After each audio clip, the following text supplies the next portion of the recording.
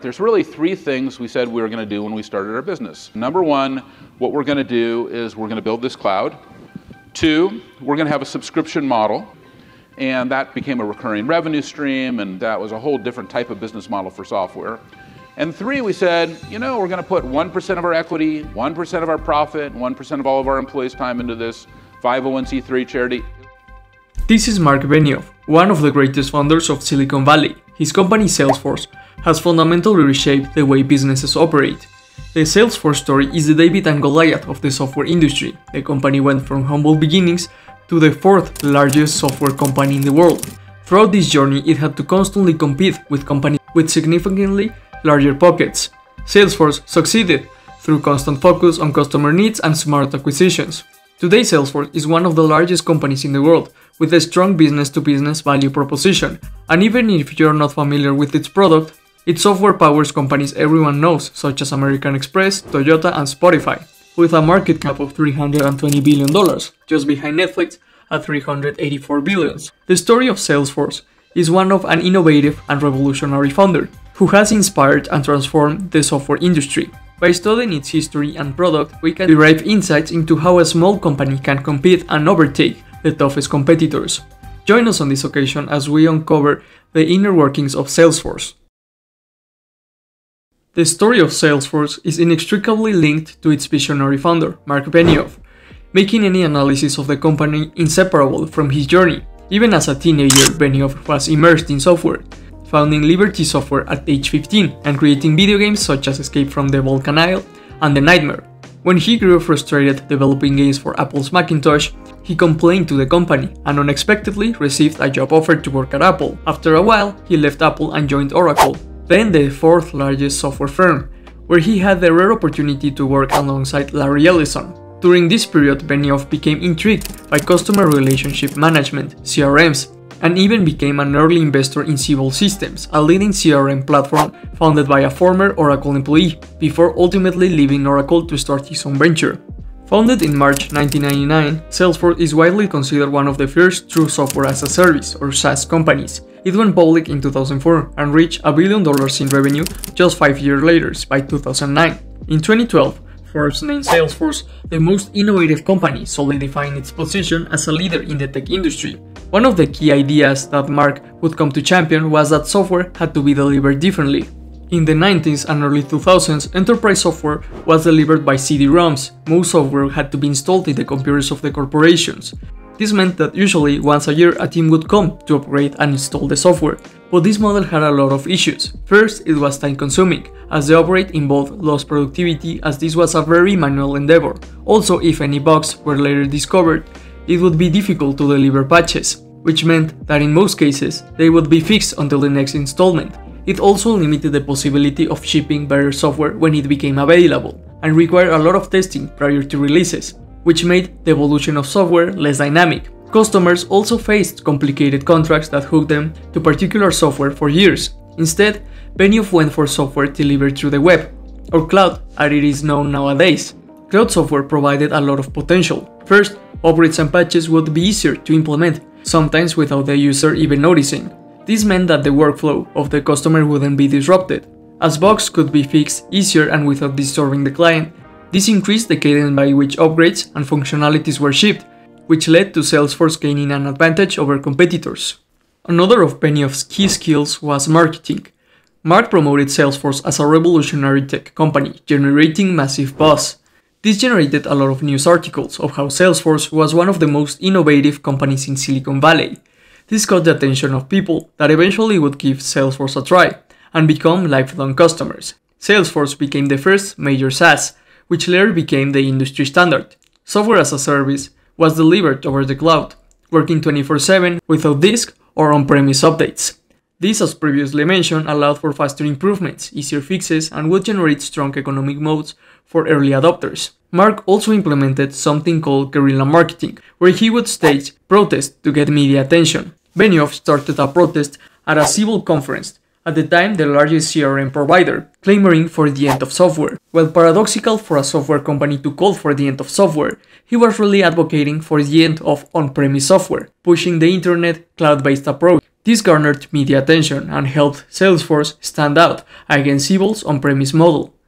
This gave him many interviews that allowed him to discredit Siebel's product and prop up his own version of what software should be. But let's talk about what Salesforce actually does, by first looking at what a CRM is. CRM stands for Customer Relationship Management. A CRM is a set of strategies, practices, and technologies that help businesses manage and analyze interactions with customers. The first versions of Salesforce were meant to facilitate and manage sales, offering lead management and tools useful to maintain those customer relationships. This evolved over time by constant upgrades and several acquisitions. Today, we can divide the Salesforce offering into three main categories: the core Salesforce platform, Slack, and commerce. Salesforce core offering began as a straightforward customer relationship management tool when the company was founded in 1999. Over time, it has evolved into a highly customizable platform, anchored by three main components: Sales Cloud, Service Cloud, and a deep integration layer via App Exchange. The Sales Cloud, often cited as the top CRM solution globally, helps businesses manage leads, track revenue, analyze key metrics, and increase sales productivity through features like forecasting and quoting. Meanwhile, the Service Cloud serves as an omni-channel customer support hub, allowing companies to build chatbots, integrate social media, and even deploy WhatsApp bots for customer service. The platform's flexibility is further enhanced by the App Exchange, a marketplace boasting thousands of third-party apps that allow organizations to tailor Salesforce to their unique needs by serving as a single source of truth where teams can store, access, and analyze customer data. The Salesforce platform has become a cornerstone for enterprises seeking scalable, cloud-based solutions. Slack. Acquired by Salesforce in 2021 for $27 billion, Slack is the largest purchase of the company's history, and now a central pillar of its ecosystem. Designed to streamline workplace communications and collaboration, Slack offers real-time messaging channels, file sharing, and integrations with thousands of apps, ranging from AWS to Zendesk. These deep integrations, combined with Slack's daily role in many organizations' workflows, create high switching costs that make it difficult for companies to transition to alternatives like Microsoft Teams. By folding Slack into its broader Customer 360 vision, Salesforce provided a unified platform where sales, service, marketing, and development teams can collaborate seamlessly, all without leaving Slack's familiar interface. Commerce. While Salesforce initially focused on CRM, it has more recently expanded into online retail through Salesforce Commerce, often referred to as Commerce Cloud. Comparable to solutions like Shopify, Commerce Cloud enables businesses to create modern, customizable e-commerce websites that integrate tightly with Salesforce CRM and other key services. This integration ensures a seamless flow of data, such as customer profiles, order histories, and inventory, across the entire Salesforce ecosystem. By consolidating commerce alongside sales, marketing, and service workflows, organizations can deliver personalized, data-driven experiences and efficiently manage every customer touchpoint from a single cloud-based platform. Software is a relatively competitive industry with very low barriers to entry, as most of the top companies started with a couple of founders with a laptop. Every year we see multiple startups enter the industry to challenge the large Goliaths of tech. Many companies like Skype, MySpace, and Napster have failed to become profitable business models. So how has Salesforce been able to keep its edge? From the outset, Salesforce has been developing what's called an economic moat. It is worth taking a few minutes to talk about this concept, popularized by Warren Buffett. An economic moat is similar to the moats found on castles. A moat discourages competition. It can also be similar to barriers to entry. Basically, if you have a very profitable service or product, it is very likely that its own success will attract new entrants. A moat is what separates you from those competitors. Morningstar, an investment and funds research company, has done extensive research into economic moats and classifies them into 5 broad buckets: network effects, intangible assets, cost advantage, switching cost, and economies of scale. Salesforce has used many of these to carve out its market position and still holds some of them nowadays. At launch, Salesforce developed cost advantages by using the cloud software delivery.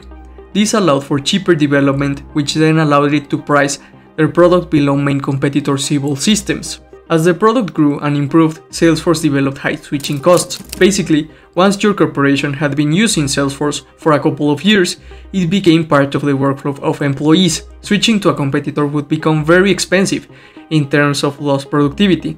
and also very risky due to the potential loss of critical information or processes. This has led to really low churn rates. Furthermore, the more time employees have spent learning Salesforce software, the less likely they would want to try a new system and learn everything from scratch, without even counting if they've built systems, websites, or functionalities on the platform. The introduction of the App Exchange has also led to network effects. As Salesforce became more popular, more developers started to work on apps for the exchange. This made the core Salesforce offering more attractive, leading to more customers. This generates a positive feedback loop, where developers want to launch apps where there are potential customers, and customers want to go to the platforms where there are most functionalities. Salesforce continues to increase its competitive position by implementing AI. But as LLMs proliferate in the market, Salesforce does have a unique offering. One of the largest problems with AI is that you can't always trust what AI says. This is called the AI trust gap.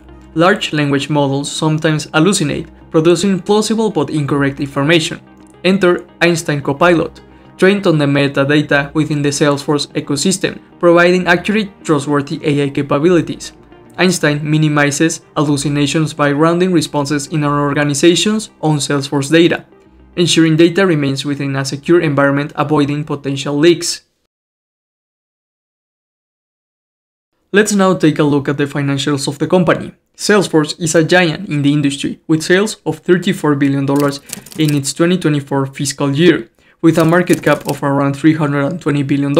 In the software space, it stands as the fourth largest company in the world. Salesforce has moved from builder to buyer, acquiring companies to expand capabilities. Salesforce's four largest acquisitions begin with ExactTarget in 2013 for $2.5 billion.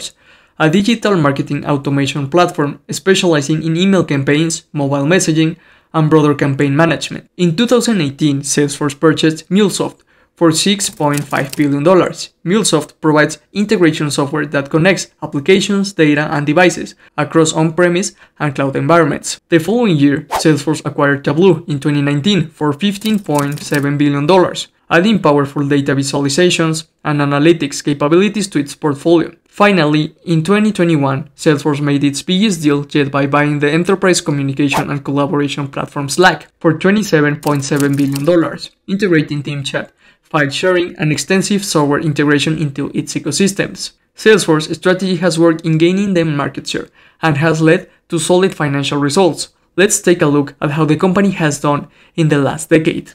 Looking at its sales, Salesforce has managed to grow at a 24% rate throughout the last decade. It is very uncommon for growth rates of this type to remain this high for so long, with Salesforce going from doing $4 billion in 2014 to $35 billion in 2024. Margins, however, have remained flat or worsened. When looking at gross margins in the last decade, we can see a slight deterioration, and while operating margins have significantly improved, they are still lagging behind peers. So what's going on? This can largely be attributed to acquisitions. When Salesforce acquires emerging software companies like Slack and Tableau, it is not uncommon for these type of companies to be losing money as they are acquired. This implies a negative impact to margins as soon as they are consolidated. However, it is likely that margins will pick up in the future as they become more efficiently operated, as software tends to be a business with very high margins. Combining the outstanding pace of revenue growth and the slight deterioration in margins, we arrive to a 20% growth rate in operating profit. Overall, the results of the company have been great. However, some investors have criticized some of the decisions, mainly on the acquisition and margins front. Recently, an activist investor group tried to get the company to change its way, and even installed a director to look after them. Some downside of the approach of Salesforce to acquisition has been dilution. Basically, during these acquisitions, Salesforce has issued shares, leading to a decreased share of the pie for ongoing investors. This can be seen in the large increase of shares outstanding in the last decade, leading to less value per share over time. Investors also were calling for a cost-cutting program as margins had deteriorated. However, after the recent improvement in the stock performance, this activist group has backed off. When looking at the performance of the stock, it seems that the overall strategy has worked even despite the challenges it has faced. However, Salesforce will probably have to run more efficiently if it wants to keep Wall Street at bay. Salesforce's rise from pioneering SaaS provider to a global enterprise software leader demonstrates the enduring power of cloud-based innovation and strategic acquisitions. Over the years, the company has expanded beyond its core CRM into a robust platform that spans sales, service, commerce, collaboration, and data analytics. By consistently adapting to market needs and investing in AI initiatives like Einstein, Salesforce has achieved notable revenue growth, albeit with some scrutiny around margins and impact of large-scale acquisitions. Nonetheless, its ability to integrate new offerings into a cohesive ecosystem, combined with the enduring stickiness of its cloud service, positions Salesforce as a key force shaping the future of enterprise software.